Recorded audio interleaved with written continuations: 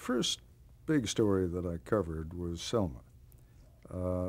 Again, I was this was another example of an assignment that became somewhat more extended than we had thought. I was sent down to Selma for what they thought would be a couple of days. In 1965, Martin Luther King led, or was trying to lead, intended to lead a march from Selma, Alabama to Montgomery, Alabama. This came on the heels of a demonstration that some of the civil rights organizations had massed in Selma that took them across a structure called the Edmund Pettus Bridge. And while they were on the Edmund Pettus Bridge, the Alabama state troopers opened fire on them with gas grenades, tear gas grenades. And it was something of a riot. It was really one of the first times, I mean, a riot in the sense that people were frantic. I don't mean that they were throwing things at the police, but they just ran, were trampled. A lot of people were injured, as I recall. And the end result of that was, and it was one of the first times, not the, but one of the first times, that news video of that particular event so outraged the rest of the country that civil rights supporters gathered in Selma, Alabama, and the Reverend Martin Luther King announced that he was going to lead this march from Selma to Montgomery.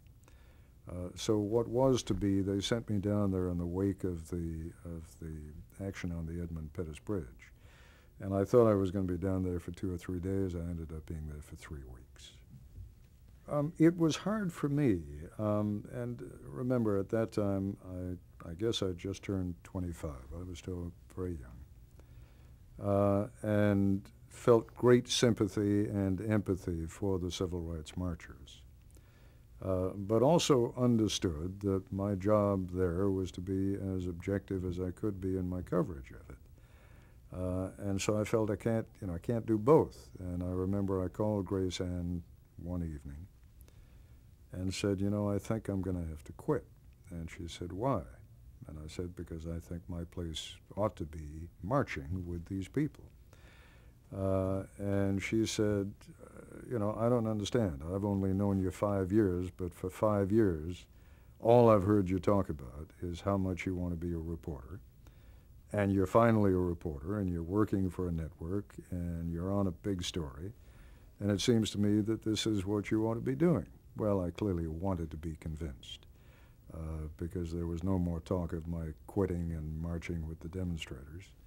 But your point is well taken. It is hard sometimes to keep your personal feelings separate from the reporting that you do.